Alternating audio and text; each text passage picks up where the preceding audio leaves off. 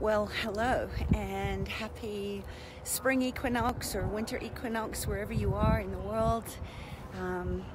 Today is a magical day. Tomorrow is Heritage Day in South Africa, or Human Rights Day, and it got me thinking, what is it that we have to honor the right to be in remembrance of our humaneness, rather than thinking that being human is something that is outside of us.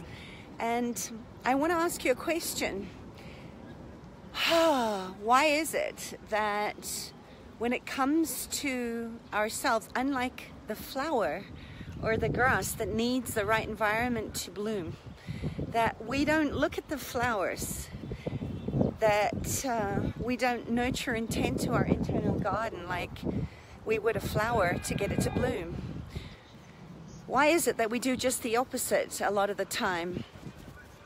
We blame the flower, the person, the business, and not the environment. But if you sit back and you think that same person that certain people found useless or worthless or not enough or judged as wrong rather than human righteousness turns out to be the same person that other people see greatness, full of worth, more than enough. What changed?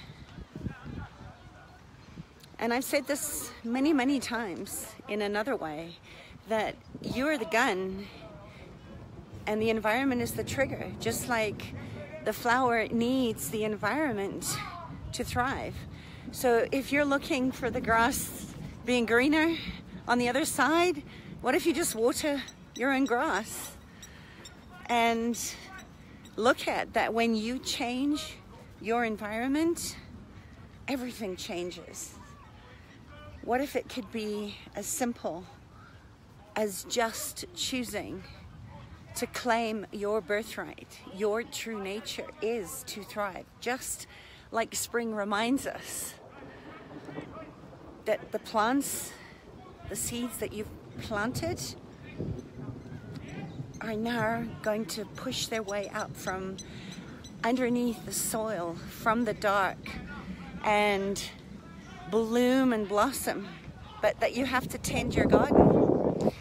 And I know how hard it can sometimes be to do that when everything outside of you looks like it's in chaos.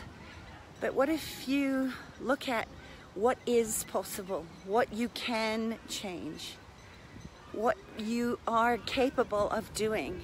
You are infinite, and possibilities are everywhere if you just see what is available to you and you start using your resources wisely.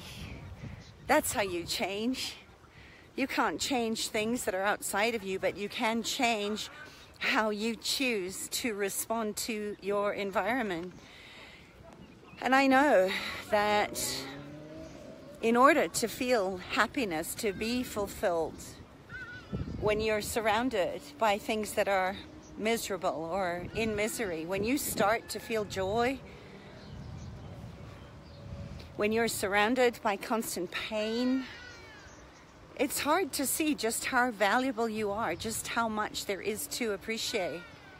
When you are around things that make you feel worthless.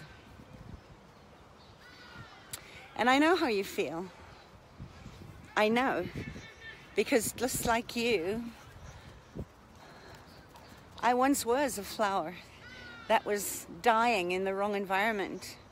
But once I changed my surroundings, my environment, once I started to see what is possible, my life changed.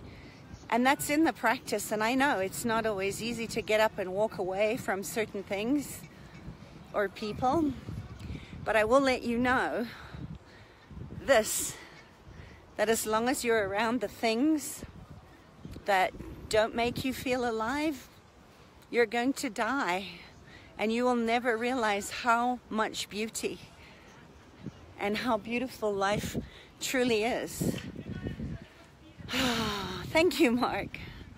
So just start looking for the blessings, the lessons in the blessings, the blessings.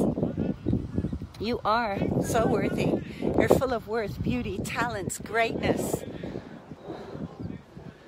and magic. And sometimes it just takes the right environment to make you see that. I hope you find them. Just remember, it all starts with you trusting you, and the power of choice is yours and yours alone. So trust that you're enough.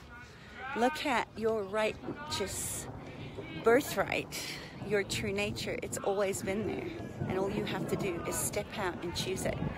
And if you like this video, share it. Choose